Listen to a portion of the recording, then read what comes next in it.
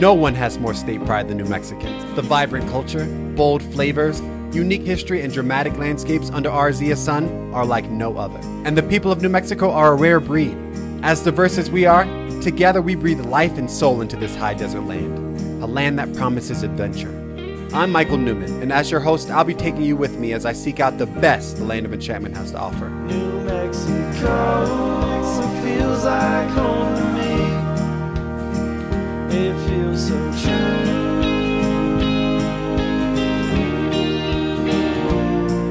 It's time well spent when I spend it with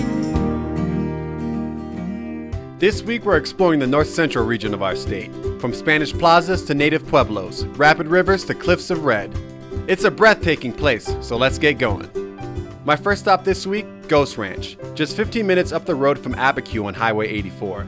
Ghost Ranch is most commonly associated with the legendary artist Georgia O'Keeffe, who made this land her home, not to mention the subject matter of her renowned paintings. And while this location still draws artists from all over the globe, it has become an all-around education and retreat center, catering to travelers with any range of interests and hobbies. Drop in for the day, or take up lodging on site to enjoy any number of activities. For me, I've slated a handful of things to try. First up, I'm meeting up with Stefan to take on the climbing wall, just one element of the ranch's challenge course. This is the Ghost Ranch High Challenge course, and it's a facility really designed for personal growth and development and team development.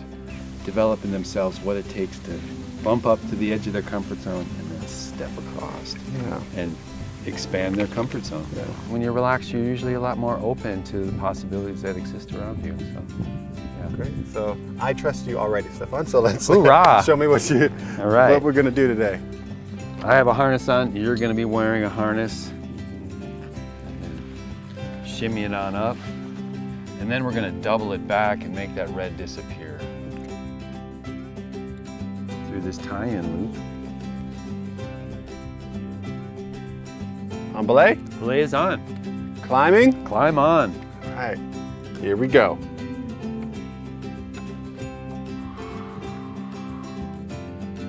Yeah, and he's off. And I'm off. Nice. Good. I like it. Little steps is good. Nice. Oh, and a big one too. It all works if it does. Nice. It all works if it does. Keep that breath flowing. Don't forget about your goal.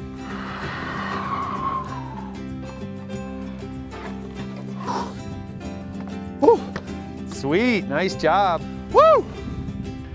Right, it's all about keeping your hand-eye coordination and keeping the movements flowing. Guys, so yeah.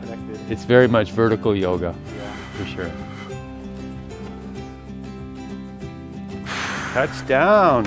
Oh, almost looked graceful for a second. That was a Mission Impossible move with the rappel down, huh? just like.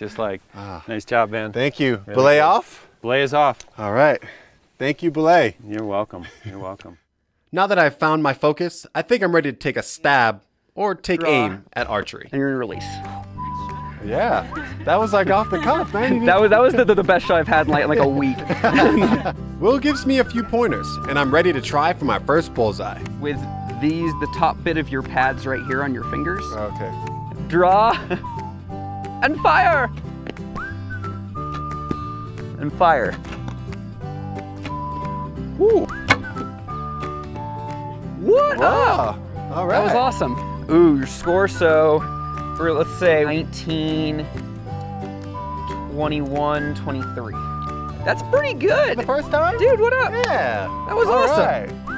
Right. That's impressive, right? Archers take aim, draw, and fire. This is like summer camp for grown-ups. I'm having so much fun. Ooh. Boom! Ooh. Or you just have a natural talent, you need to keep on doing it. After a good dose of outdoor activity, I duck inside to meet with the curator of paleontology, Alex Downs. Next to O'Keeffe's paintings, Ghost Ranch is also famous for the dinosaur remains that have been found on the property. And Alex is the man to talk to when it comes to dinosaurs. So Alex, among all the different things you can do at Ghost Ranch, you can also see dinosaurs, right?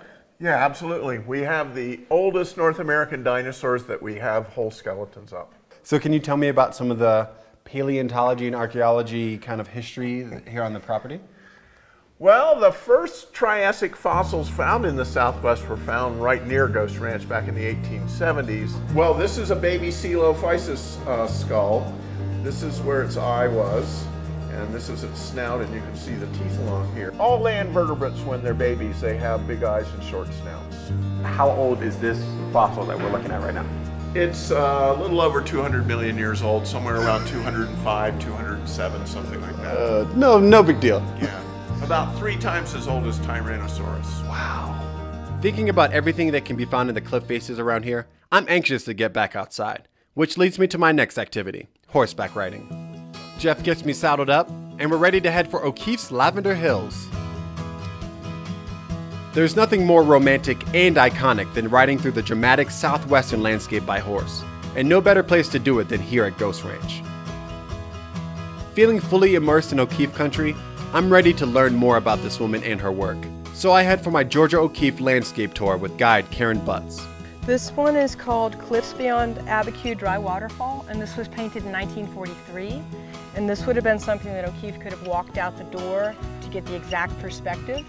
So what do you think this landscape does for artists? What draws them here? I think people are drawn here because there's so many possibilities. And I think maybe for some people it's such a different environment than they're used to from their homes, from where they live and they work, that they become just open to new ideas and concepts, and they allow themselves to be something they haven't maybe been before. And I think it's true for everybody, not just artists, really. I think we're all artists, you know, everybody creates, right? Yeah. So I think that potential's just somehow like bubbling on the surface here. What better way to end the day at Ghost Ranch than looking through the eyes of Georgia O'Keeffe? Before you head to Ghost Ranch, here are some tips. The ranch is 14 miles north of Abiquiu, 65 miles north of Santa Fe. Drop in for the day or check out one of their week-long retreats or workshops. From music, yoga and wellness, to weeks designed for families, they have something for everybody. In addition to on-site lodging, the ranch also offers campsites for RVs and tents. And coming up next, a day in our capital.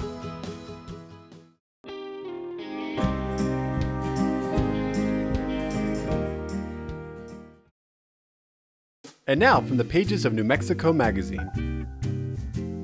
There are dozens of reasons travelers flock to Santa Fe every year. Our state's capital is an art and cultural mecca, and a great representation of what our state has to offer. At the heart of Santa Fe is the Plaza.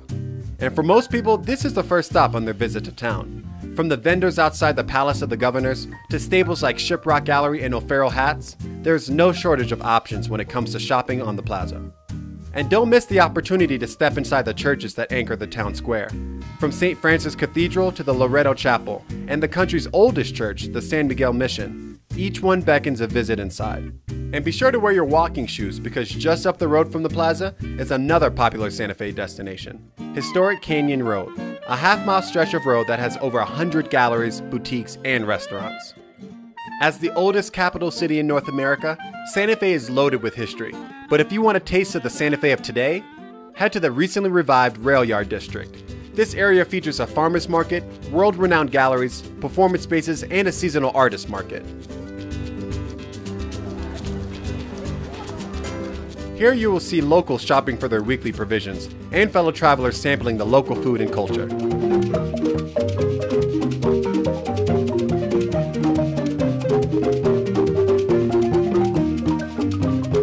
One could say that the rail yard is a crossroads where all the best features of a small, quaint town combine with the benefits of an urban metropolis, including transportation.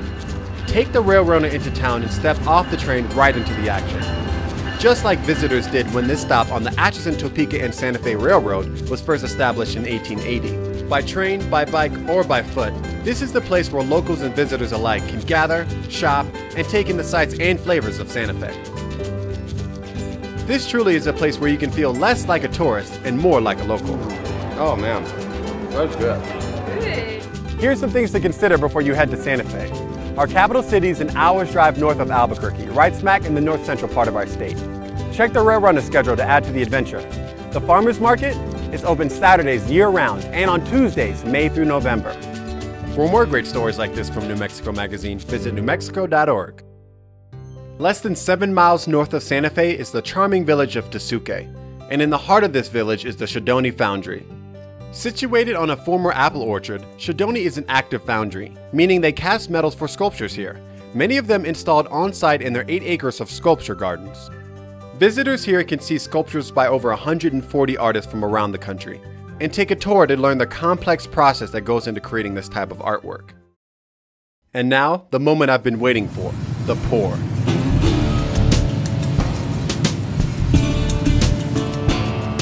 The pour is a highlight of this trip. Watching the fiery liquid metal being poured into a cast is definitely a unique experience, and a suspenseful one. Each member of the pour team wears a protective suit, but even with this protection, temperatures inside the suits can reach up to 140 degrees Fahrenheit. It is a highly choreographed event, and one that must go perfectly according to plan to be a success.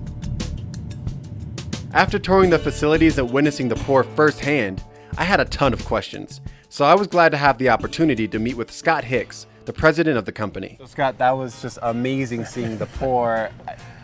You never realize how much goes into making a bronze sculpture, but you know, there's the intricacy and the ceremony of pouring such hot liquid into a small casing is just, it's amazing. We're taking a piece of the creation of art that artists themselves don't have to be involved in, melting the metal and pouring it into the molds. And we perfected that to a point where we're really, really good at it, and they can trust us with that. And when you're in there, it's almost meditative. You know, it's, you know, every movement is calculated and efficient. You know, those guys are very, very well trained, and as you notice, they're very choreographed. They know what to do, when to do it, and how to do it, and then they back out of the way. They're very efficient. They're very perceptive. They watch out for each other. It's their show. Leave them alone, let them do the, you know, and they're really, really good at it. Yeah. Really good at it. That's one of the draws here. I mean, people probably come here from all over the country, if not the world, to see this kind of art. They do, exactly. Yeah. And it is an art. The pouring of the metal is like the culmination of all the arts before and after of the foundry process. But everybody has to work really well together in the wax room, in the dip room, in the metal shop afterwards, in the patina department afterwards. But this is the fun one. This is the one where you get to watch the 2,000-degree metal being poured. Other than that, you guys have the, you know, the gallery. You have this beautiful open gallery in the field. How did this all come together? How did it start? Well, that guy over there, I told you I was going to blame you. That's my father.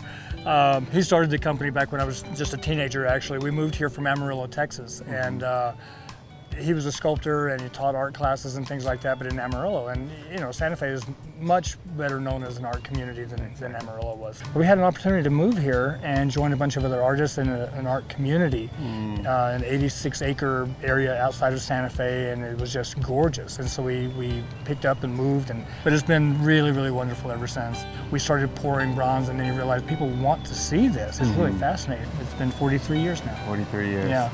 So we didn't really choose Tesuque. It kind of chose us. Why do you like this medium compared to other medium? What do you think that makes it so different?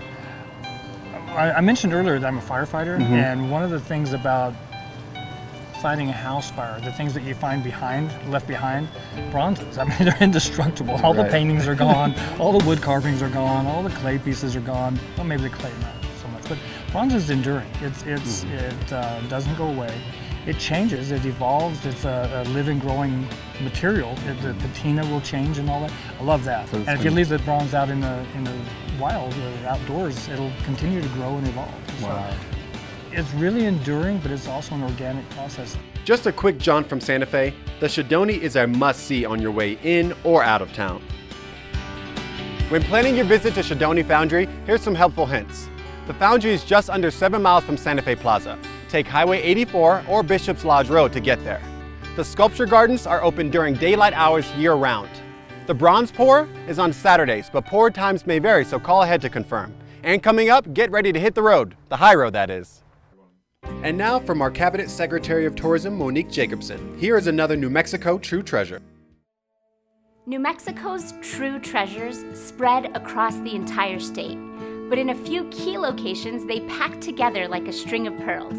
And that's the case with must-see churches along the high road to Taos. Maybe the most famous of these churches that date back centuries is the Santuario de Chimayo.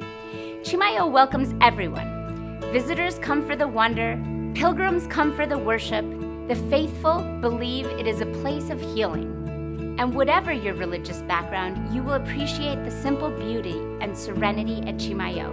Up the road in Las Trampas is the more rugged but less visited San Jose de Gracias Church. This classic Spanish mission church is older than the Declaration of Independence and still appears much like it originally did, thanks to care and renovation over the years. And at the northern end of the high road is Ranchos de Taos and the photogenic San Francisco de Asís Church. Georgia O'Keeffe is among the artists who have made the backside of this church iconic, but the front and the interior have plenty of attraction as well. The high road drive is loaded with scenery, timeless northern New Mexico villages, and artist galleries, but the churches merit your attention as you try to absorb all this scenic byway offers. Every church has its own story, and be sure to go inside to fully experience your visit to these New Mexico true treasures. Kids are welcome, but remember, these are places of worship that require quieter traffic.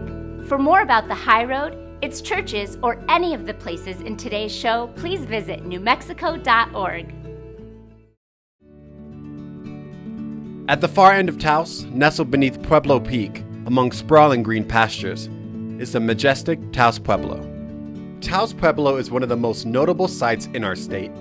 The only living Native American community designated as both a UNESCO World Heritage Site and a National Historic Landmark, people from all over the world come to experience this unique and sacred place.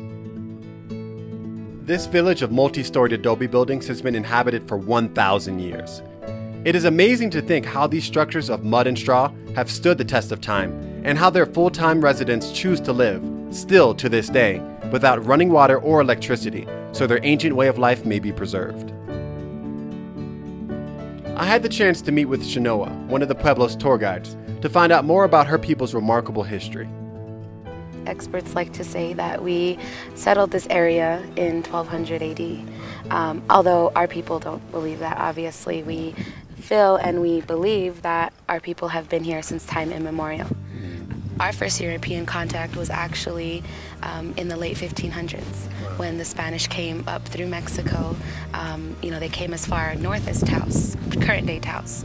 And when they came, they did, obviously bring the concept of Christianity, Catholicism, as well as labor.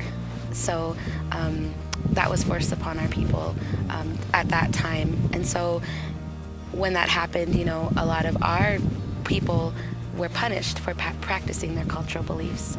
So it wasn't just our people, but Pueblo people, all in current day New Mexico. So they retaliated, and it led to what is called the Pueblo Revolt of 1680. And that was an effort of all Pueblos in New Mexico to, stand up against the Spanish and reclaim our land and reclaim our way of life. The Pueblo people's struggle to maintain their way of life did not end there. But they have stood strong and true to their beliefs, and that is why travelers like myself are able to witness the Pueblo as it stands today. Beyond its history, the Pueblo is an active, living community whose people are welcoming and eager to share their culture with you. Not to mention, you can also buy goods directly from the artisans of the Pueblo. Walking the grounds of this village, I cannot help but feel immense gratitude and appreciation for what these people have lived through, and the devotion they have to their culture. It is a lesson for us all. For your visit to Taos Pueblo, here's some things to keep in mind. Taos Pueblo sits just outside of Taos, a little more than an hour north of Santa Fe. The Pueblo is open daily, but since it's a living community, tribal rituals may impact the hours of operation. Check their calendar for ceremonial dances and feast days, but on these days, remember to leave your camera at home. To learn more about Pueblo etiquette, order your Native New Mexico guide at newmexico.org. And stay tuned for Fast Times on the Rio Grande.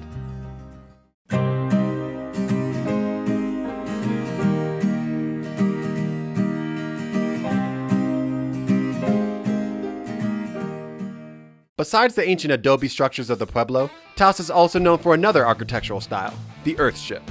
Rising up out of the ground, casting reflective light from recycled bottles and cans, taking on shapes like you've never seen before, these structures beg the question, what exactly is an earthship? I head to the Earthship Visitor Center to find out. Earthships are basically an autonomous home. It's 100% self-sufficient, off the grid. The building is made out of recycled materials, automobile tires, bottles, cans, cardboard. If it's blowing around on the street, I'm out there picking it up. More than 30 years ago, Ron's mentor and Earthship pioneer Michael Reynolds built the first Earthship, and now they may be found in all corners of the world. But Taos is where it all began, and people arrive every day to tour these homes and to see the progressive concepts at work, and to learn how to build an Earthship of their own. So whether you want to build your new homestead, or just tour this unique colony of the high desert, make the trip, and if you're lucky, stay the night. Earthships are available for rent, so you can experience their creature comforts for yourself.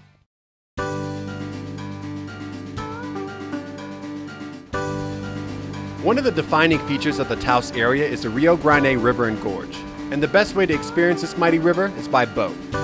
So I'm opting to take a trip down the Whitewater Rapids with rafting guide and local legend, Cisco Guevara. I meet Cisco and crew at their adventure center in town. From here, it's a short drive to our launch point, just outside of Pilar. I have a feeling I'm in for a good time. Any man who can rock a hat like that must have adventures up his sleeve, and I'm ready for it. There are 2 rules on this trip. Number 1 is don't fall out of the boat. Number 2, which is equally as important as the first rule, is do not fall out of the boat. After a brief but necessary safety synopsis, we're ready to hit the water.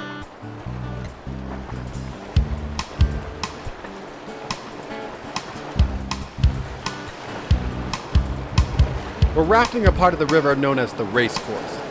A great course for both the guides and newbies like me. The water provides fun navigational challenges. And while it has some nice smooth stretches, it's filled with Category 3 rapids that can really get your heart racing.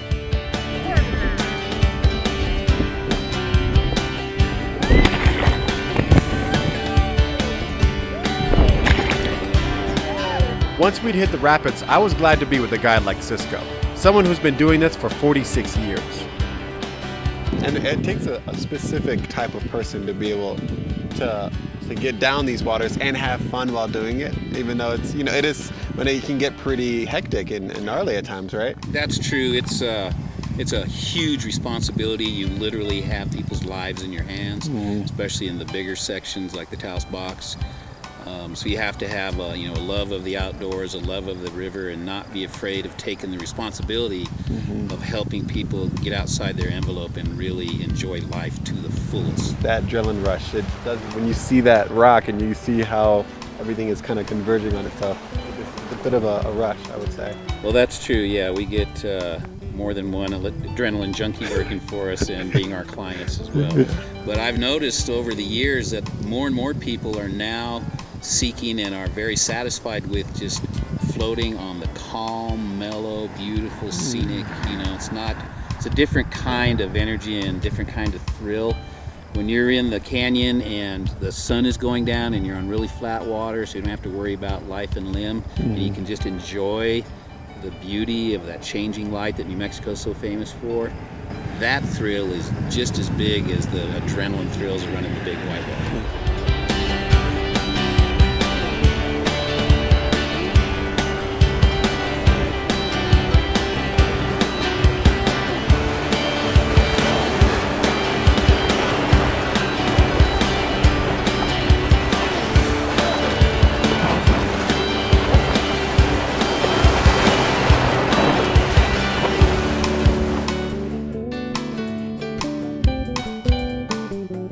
What's your favorite thing about, growing up on this river or, even guiding these tours? Well, there's being outside, being on the river, like we were talking earlier. The moving water releases an energy that helps balance a person, mind, body, and soul. For me, it's when they experience the beauty and the wonders and the power of nature that we put them in contact with, the change and the renewal that happens in themselves. It's easy to see in some individuals, and it's really gratifying to send them on their way back to their whatever they do, mundane or not, and they're going to be better human beings. So we're actually making the world a better place to live by doing this as a business. You don't think about that aspect of how one experience can change someone, maybe that adrenaline rush or really seeing the the power that nature can have when you're working with it. Because really, when you're on this river, you have to work with the river and understand it and be with it in order to get through it, right? That's right. Yeah. You have to work with it, not against it. Life lessons on the river, that's what it's all about. For your whitewater adventure, here's some tips. Taos is just over an hour north of Santa Fe. Half-a-day and full-day trips are available, from white knuckle rafting to serene float trips, whatever floats your boat, literally. Trips may have different meeting points. Clarify your departure spot with your guide and get directions. GPS is not reliable in this wonderful place that is truly off the map.